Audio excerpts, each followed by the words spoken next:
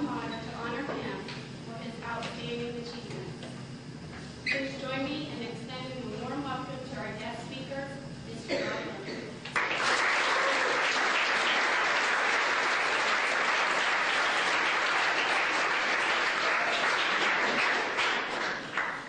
Well, thank you so much, Dina. It's an honor to be here.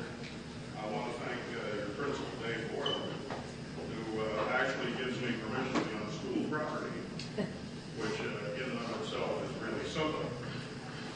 I'd like to thank, of course, you, the students of Rosecrans, for giving me some of your very valuable time. I'd like to do a little test here before we get into the old days of Rosecrans. And the test is as follows. This is for the boys only. I'm going to throw out a name. I need just the boys. We'll have something for the girls in a few minutes. Just the boys. I'm going to throw out a name, and you need to let me know by sound, either applause or stamping your feet or whatever, your approval of this person. Let's start with Britney Spears.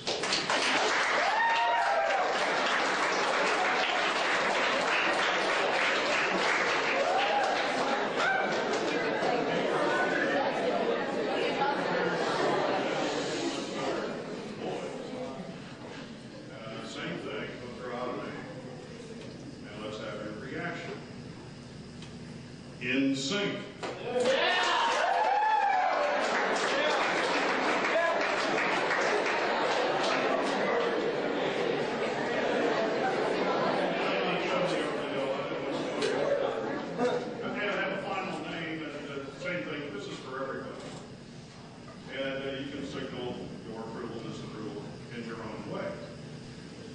Osama bin Laden. It's all right, you're not.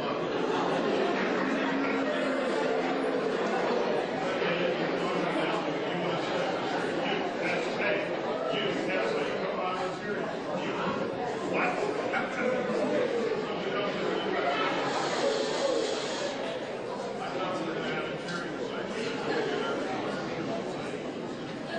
That's okay.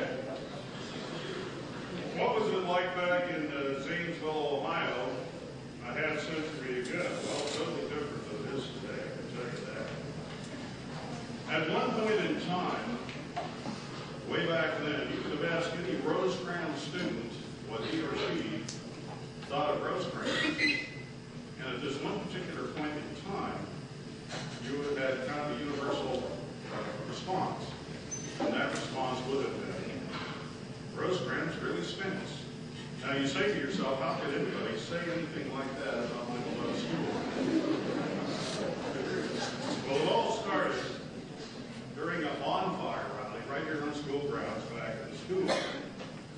The bonfire rally was in support of the football team. A fellow classmate of mine, Paul Smith, who by the way wrote the lyrics to your school song that you sing today. Paul Smith and I found ourselves in possession of a dead groundhog as a result of an earlier hunting expedition. It had been in my father's car in the trunk for about 2 days, hunting its tail around. And we decided to, after the bonfire rally, we were going to take this dead groundhog out and bury it.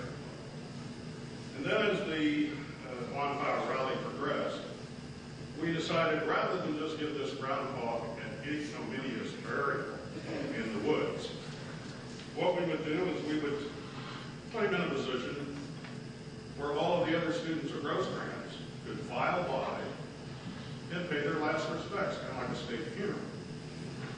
So Paul and I forced a window, I hate to tell you this, but we did, in the basement of the school. We dropped down inside the basement with the groundhog. Went over a couple of coal piles. The school was heated with coal. And we proceeded to the second floor, to a classroom that served not only as a classroom, but also a music room.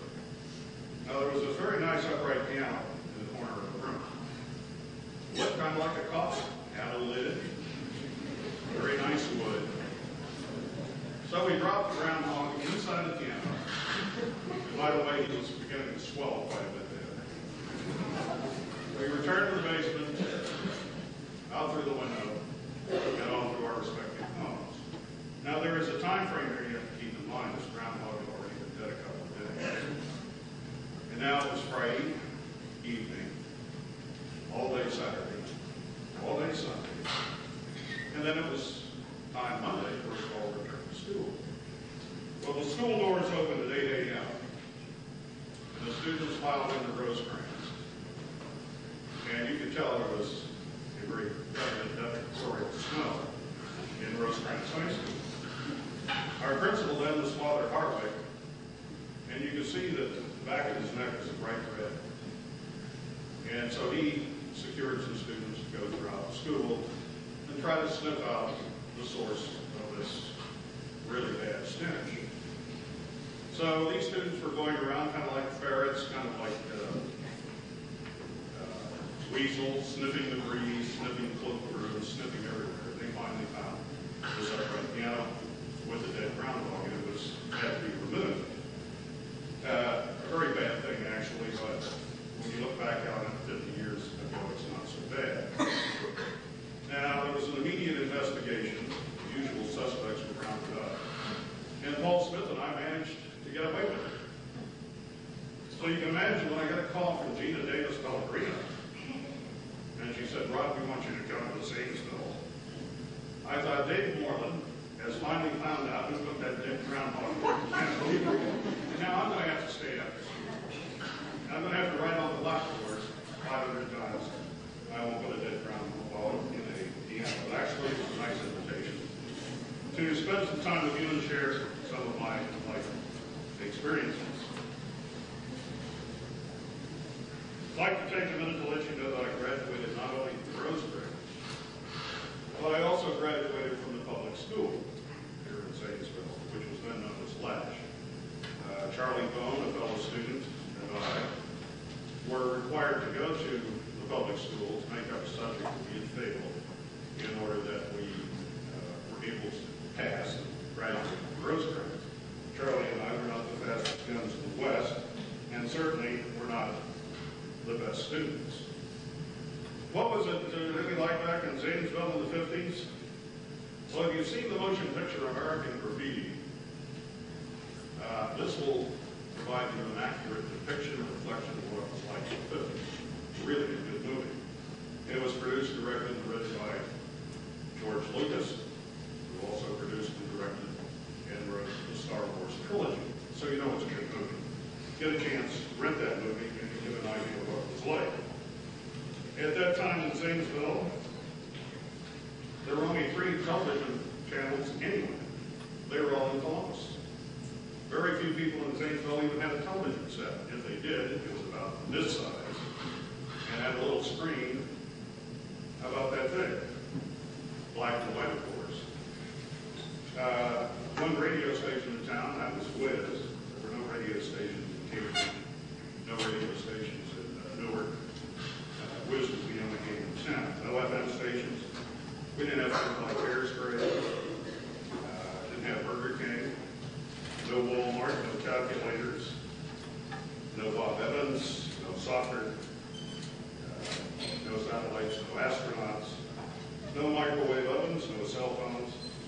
The kind of phones we had back in those days kind of looked like a candlestick with a mouthpiece on top and a little earphone that hung on the side. And you actually held it up like this and you talked. It was pretty pathetic.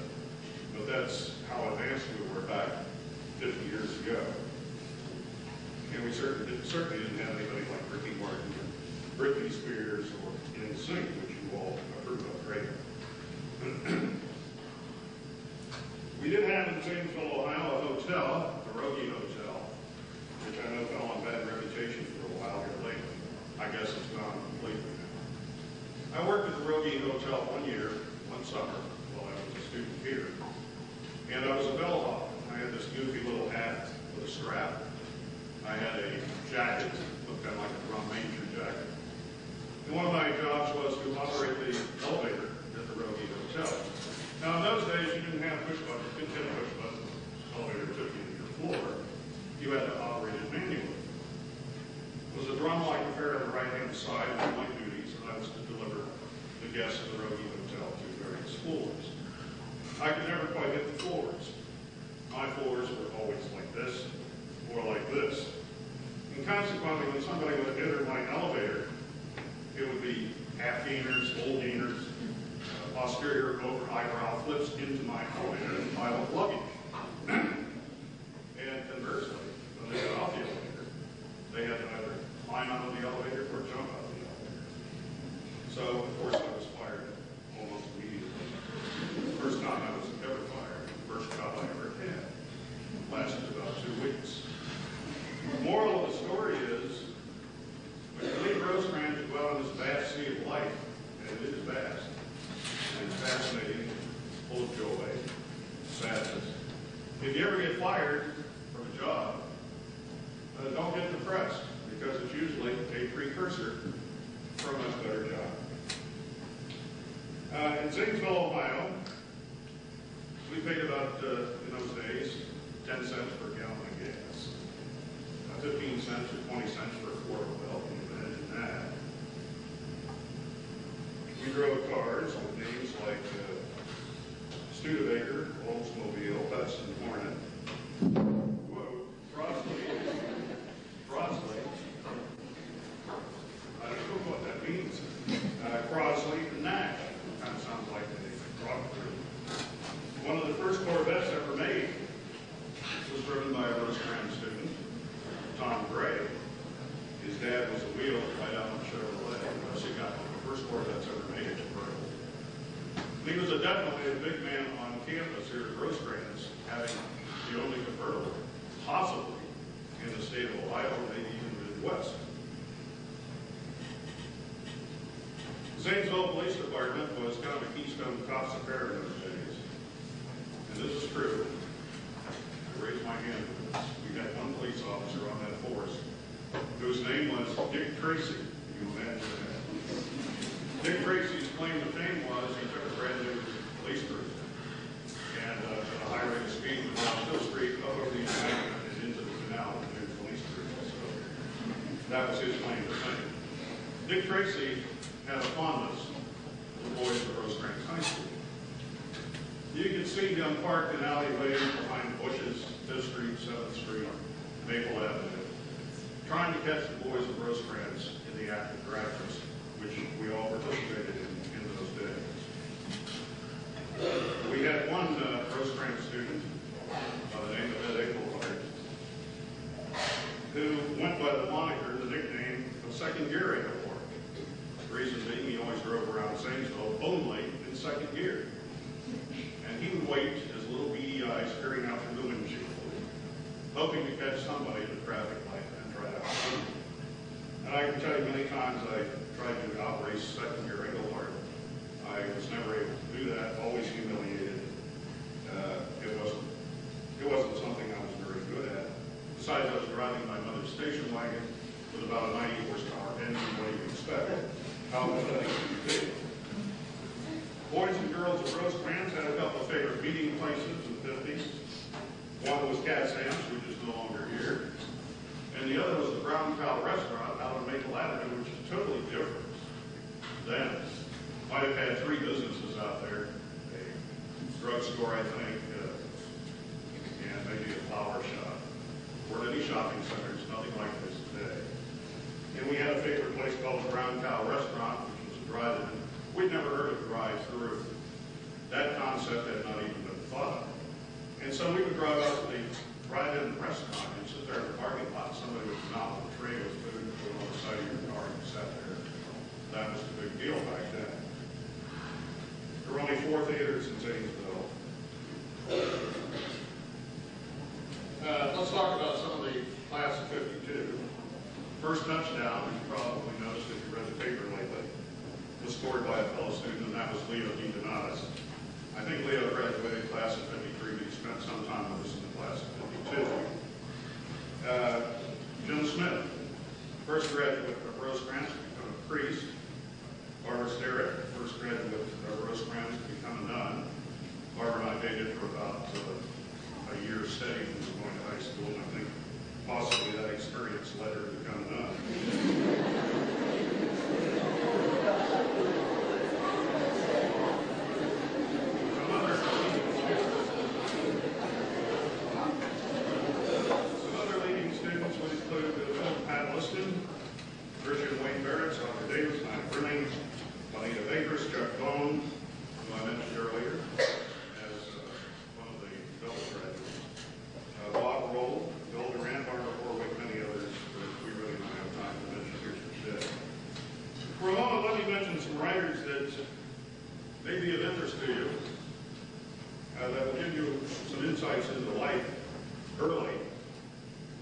One is an Iranian professor back in probably the 40s and 50s, maybe the 60s.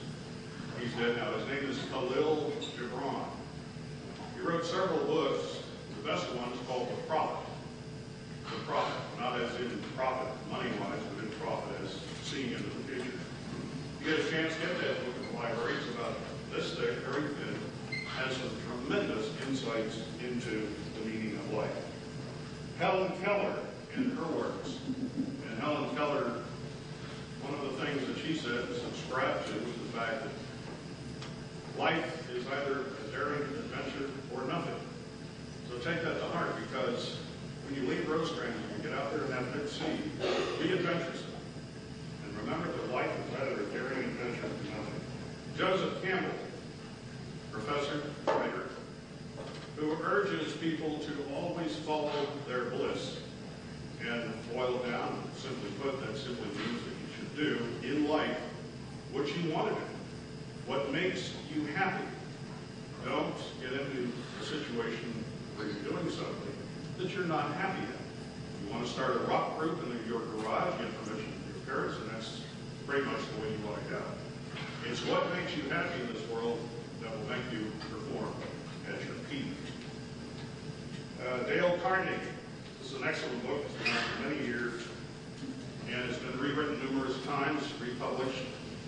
But what you find in that book is the same then as it is now, and that is that you should be lavish in your approbation and your praise. And what that means is that if somebody that you know in school or anywhere does something positive, does something good, recognize it, compliment that person. I'm not talking about flattery here. I'm talking about genuine recognition of something your classmates or anybody you know does. Tell them about it. And before you know it, you'll be making friends and you'll be influencing people. You got to get the book to read the whole thing. I had a favorite teacher back at Rosecrans. It was Sister Mary Jude. And Sister Mary Jude was probably my strongest critic. She would point out all of my shortcomings, of which there were many. Very strong critic, but by the same token, she was lavish in her approbation and praise. And I found myself trying to please Sister Mary Jude by going that extra step, applying myself a little bit more than I would have had I not had that kind of praise. And it was Sister Mary Jude who gave me, or got me onto the school paper, the Rosecrans Observer. And I learned to write some stories, take some pictures, and do interviews and things of that nature. And it was one very fateful day in my life. So she gave me an assignment to go to WHIZ to Zanesville and interview an announcer who was on staff. Wiz Radio was in what was known as the Linda Arcade building now, so catty-corner from Cat Stands. Of course, they're both gone now. Progress marches on.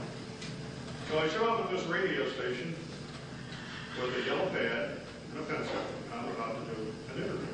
And the man's name I was to interview was Bob White. Now, I'd never been to a radio station. And I walked into the station, and I was mesmerized by it, because there were all these glass studios, there were lights blinking, on-air signs, big control boards with meters and dials, microphones everywhere.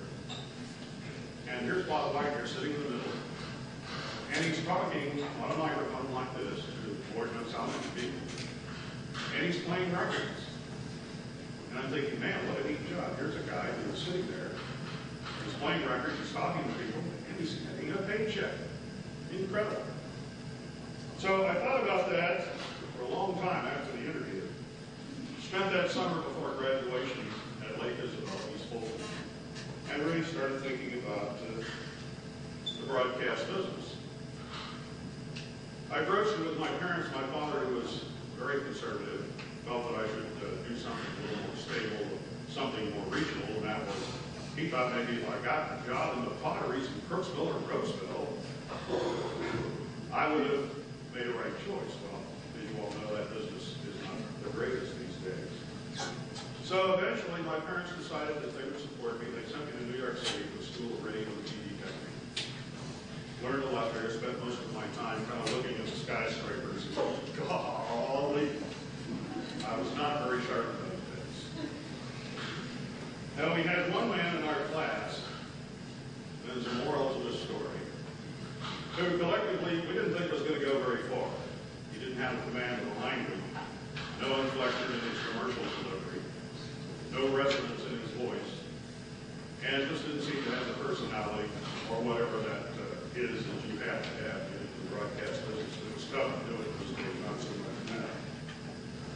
So we all thought, this guy's not going to make it. Well, the name of that student was Gene Hackman. Now, Gene Hackman got into broadcasting, then he got into the movies. And his first movie, I think, was The French Connection. The second movie, maybe, was Poseidon. I think it's the 9th of this month. Gene Hackman has a movie coming out with Danny DeVito. It's called The Heist. And he has another movie coming out, not sure the name of it, the 30th of this month. And he's a multi-millionaire and very successful guy today. Moral of the story is that no matter what your fellow classmates think of you, no matter what other people's perception are of you, you can write your own ticket in this world, and you can fool everybody and become a success, and you can become wealthy. Because one of these days, very soon, when you leave ROSECRANS, you're going to be faced with these things. And perhaps some of this conversation that you hear today may be of some value to you when you get a little bit older. Follow your bliss, keep that in mind. So following graduation from the School of Radio and TV Technique, I was hired at WHIZ in Zanesville, strangely enough. Had to be a mercy booking because I really sounded bad in those days. And I was fired 3 months later for darn good reason. It all started one night when I'm on the control board. It was Sunday night.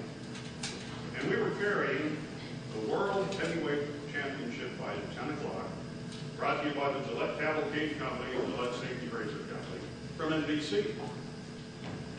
Now, I was single then, dating a lot, not getting a lot of sleep. I'm in the control room, and on my right-hand side is Meet the Press on the tape recorder. It's going around, and Meet the Press is going out over the air. Now, at the conclusion of Meet the Press, all I have to do is lean forward, open the microphone, and say, this is WHIZ Zanesville. Read a 30-second commercial. And then at 10 p.m., I was to reach up and hit an NBC switch, which then brought the network in and the World Heavyweight Championship fight. Let me preface this with the fact that this evening was sold out. The station stood to make a lot of money. And we were the only game in town in all of this area. It was our station. There weren't that many TV stations at that step. So I'm sitting there very comfortable in the chair. Meet the Press is on. And all of a sudden, I fell asleep. So Meet the Press is running away, and I'm snoring away. And all of a sudden, I woke up, and it's about 10:20. And I know I've missed a lot of this fight. I didn't do anything except reach up and hit the switch. And the World Heavyweight Championship person, I think his name was Jersey Joe Volga, is saying, hey, it was a great fight. I'll see you soon, Mom. Wonderful fight, you didn't like it. Well, now we had missed the entire fight. All these commercials that we had sold are going to be canceled. There was a bunch of lights in the control room, all phones. They were all lit up. First one was a sales manager. He was unhappy. I'm in a world of doo-doo. The second one is a program director. Hey, you got a call from the owner of the station, Clay Liddy. Clay not only owned the radio station, but he owned a newspaper in town, and he questioned the legality of my birth certificate for about an hour. And then I got a call from the station manager, Alan Landis, who I think is still in town today. And he was flat stack. He was a nice guy. He could fire me right on the spot. But what he did is, he gave me 30 days notice, pretty much unheard of in those days. And I was to be out of the station in 30 days. Now, picture this. I just graduated from ROSECRANS not too long before this. All of my friends knew I was on the air and working at Wiz. And in 30 days, I'm going to be totally unemployed. And I'm thinking, man, I'm going to end up cutting grass here because I don't have a job. I've spent my parents' money for schooling. And I was pretty depressed, faced with a lot of pending humiliation. Now, during that 30-day period, still on the air, and I happened to hear a radio program from Hawaii. It is called Hawaii Calls. And the announcer on that program, Wesley Edwards, would open the show each time it was on the air. And he would say, I'm speaking to you from Waikiki Beach in front of the Royal Hawaiian Hotel. Temperature of the water is 82 degrees. You can hear the sound of the surf, the wonderful Hawaiian music. And I thought, wow, that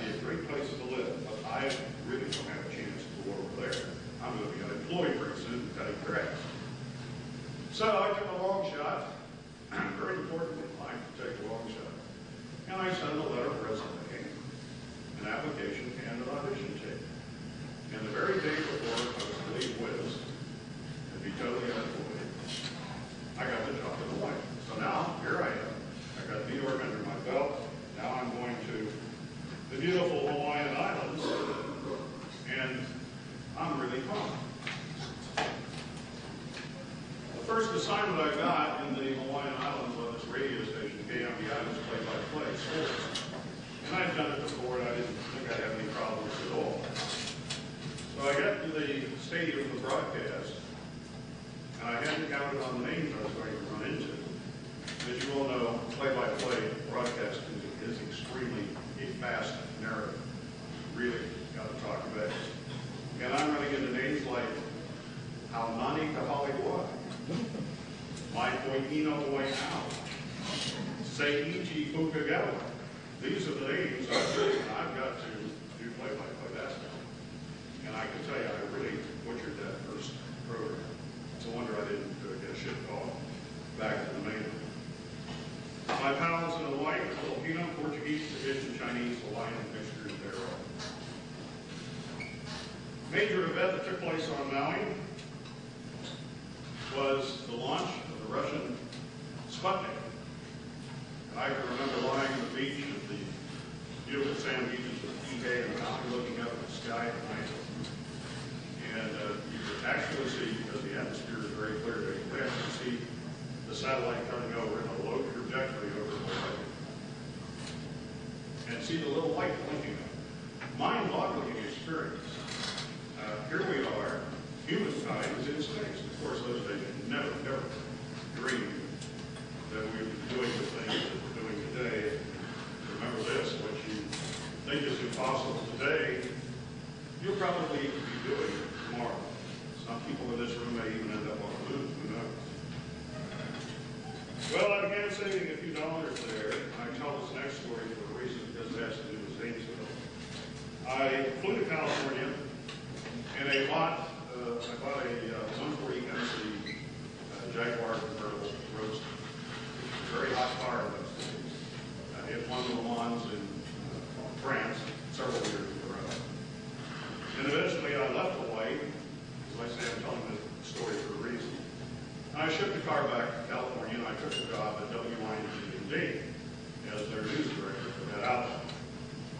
So I shipped the car back, and the first weekend I got off at WIND, I got that Jaguar all shined up, cleaned the wire wheels with a toothbrush, got on my Hollywood wraparound, totally happy sunglasses, and I drove back to Zanesville. Now, who do you think I was looking for when I came back to Zanesville? Second gear angle arch. So I could once maybe beat him in a race. Unfortunately, I never saw him again, and that was the end of that episode. Sometime later, at the wing in Dayton, I got a story across my desk about a woman who had been convicted of murder. She was scheduled to die in the Ohio electric chair, and she would have been the first woman to ever be executed in Ohio. This was a history-making story, if there ever was one. I talked to a couple of investigators of the case, and they told me while the circumstantial evidence was pretty strong, they were not convinced that she really did it. So I managed to get an interview with her at Marysville Reformatory in Marysville, Ohio. And that broadcast was carried nationally on NBC, CBS, ABC. And I called Ohio Governor then Mike DeSalle, and I told him that we were doing this interview. And I knew that he was a strong opponent of the death penalty. And so between the interview and Governor DeSalle, mostly DeSalle, this woman was given a new trial. And it was found out that she was not guilty. And she's a free woman today. I don't know where she is. Wish her well. But a major happened.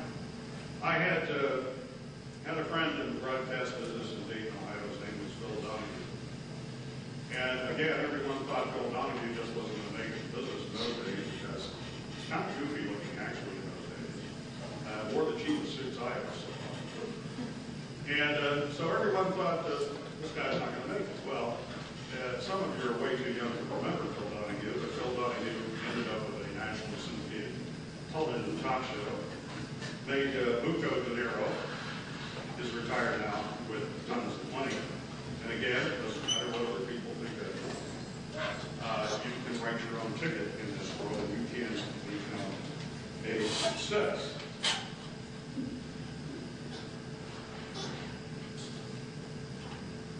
In Dayton, Ohio, I had an opportunity, and I would urge any of you to do this as a chance. I had an opportunity to join a group of young guys, and we formed Ohio's first skydiving club. And it was the most terrifying experience of my life. I was absolutely total dread of ever jumping out of an airplane. But I did it anyway. And let me tell you, if anyone in this room in fact go home after our little session today, walk in the house and ask Dad and Mom if they would like to join you in parachute jump. But it's a wonderful experience, and when you become more of an adult or with parents' permission, you should try this because you will end up with a tremendous feeling of absolute invincibility, and it lasts a long time, for years, especially the more you do it. And things on the ground don't seem that important. And you're able to overcome a lot of fears that you have because you just overcame one of the biggest fears there is, and that's jumping out of an airplane. So try it, you may like it. Now, your principal Dave Department plans on making a jump at ZANESVILLE Municipal Airport this weekend. And I need to know by your applause, how many of you here are willing to pack Mr. Moreland's parachute?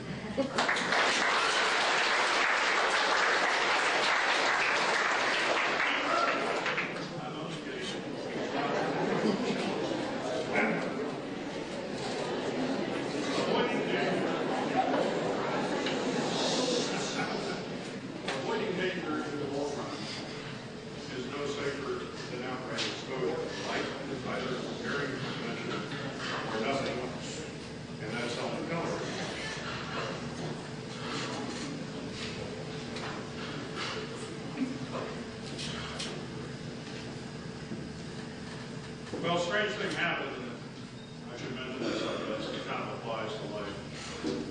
One day after many jumps at the CGM Green County Airport, I walked out with my complete rig on and kind of looked at the plane, got a very strange feeling, kind of really major insecure feeling, and I decided I was never going to jump again, I'll be putting off, never return. So in life, you've got to know when to fold them and when to hold them. And if you have gut instincts, generally, they're always correct. Well, following that death row broadcast, I was offered a position as news director at WSAI in Cincinnati.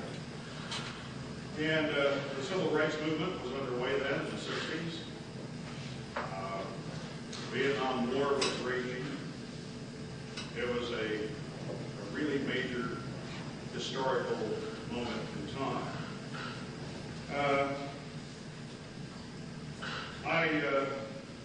Thanks to my teaching at ROSECRANS and thanks to my staying in Hawaii for 5 years, preface that, and my experience with all kinds of minorities, I decided that I was going to break the color barrier in Cincinnati, which was definitely a solid wall in those days. And I decided, no matter what, I was going to hire the first minority person in a non-ethnic station.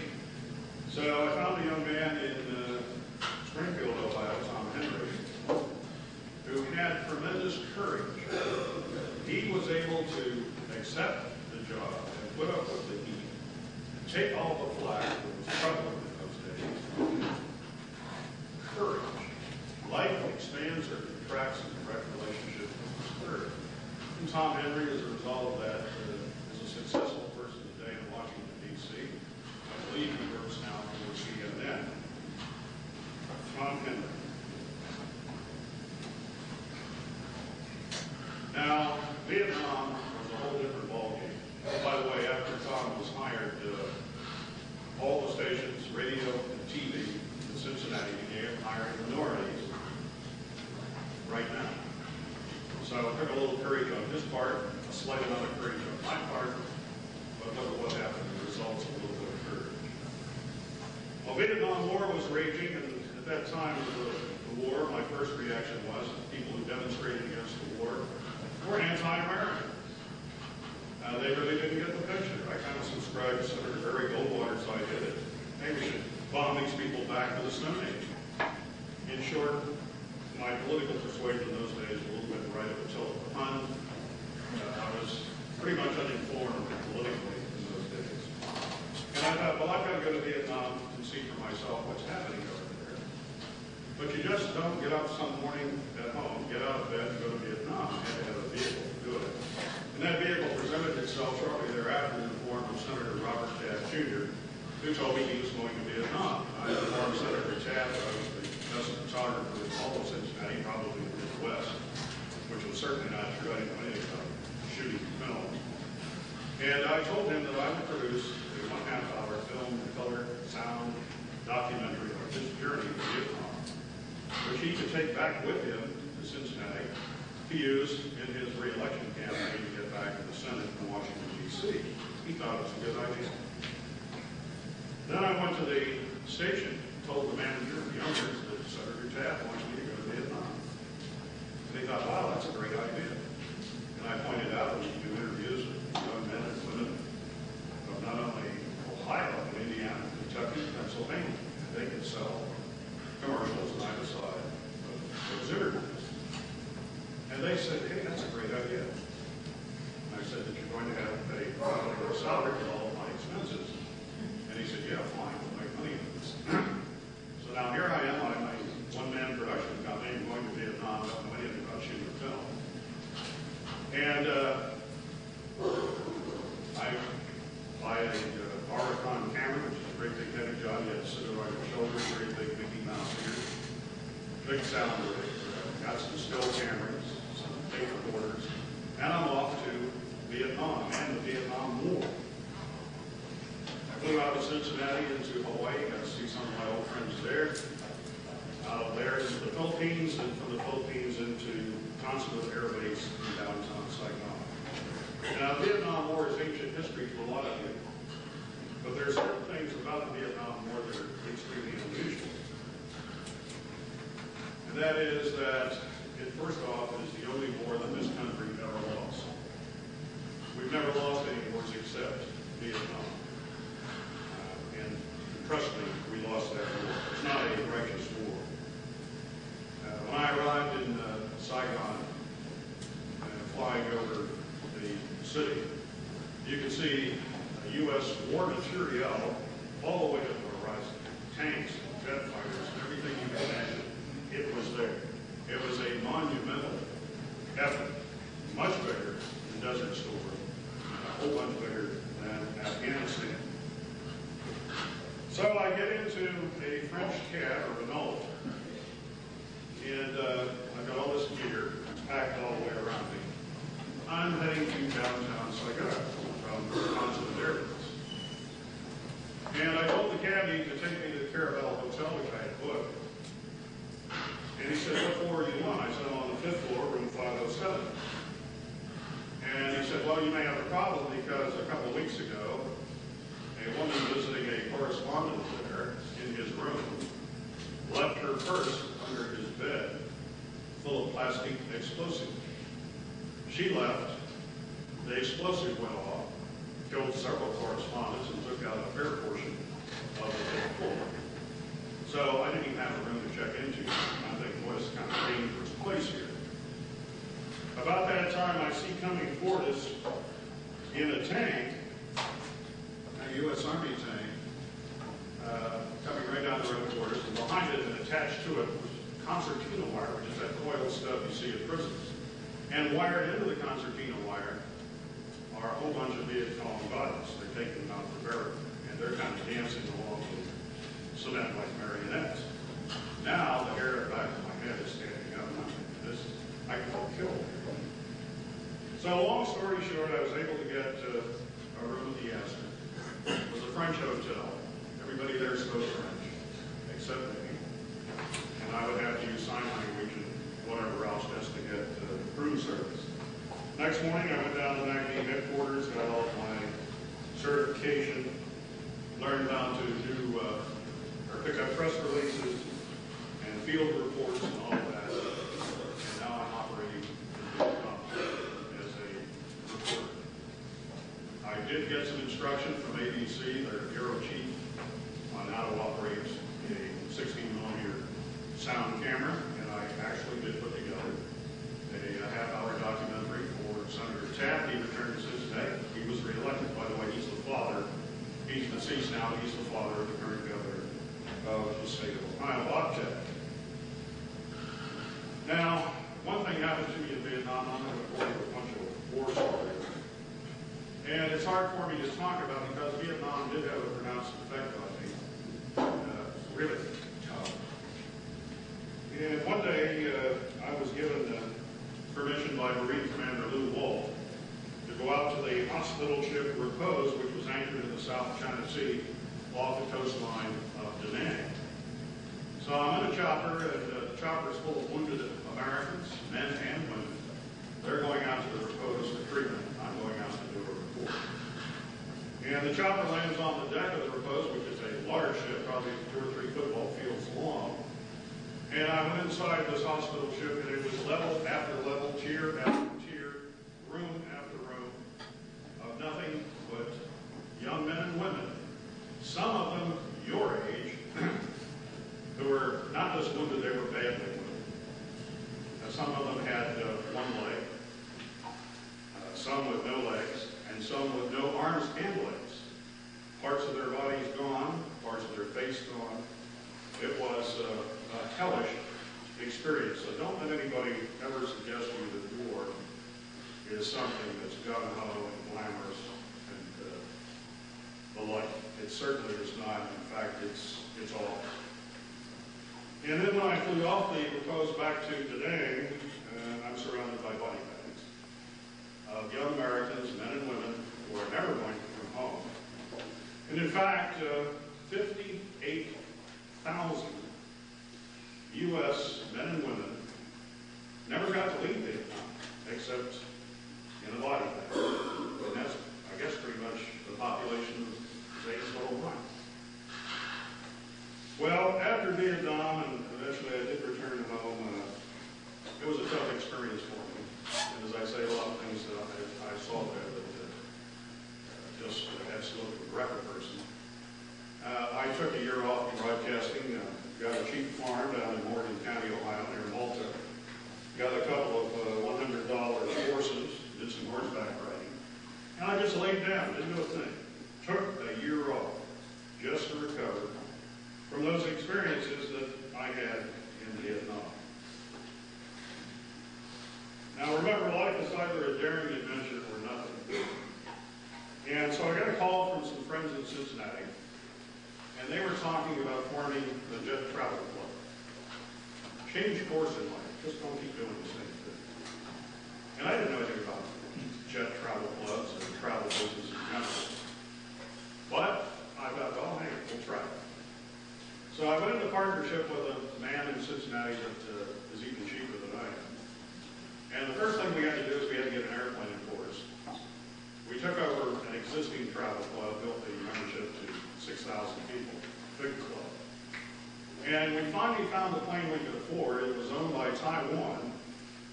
It was for sale. It was formerly a Cathay Pacific.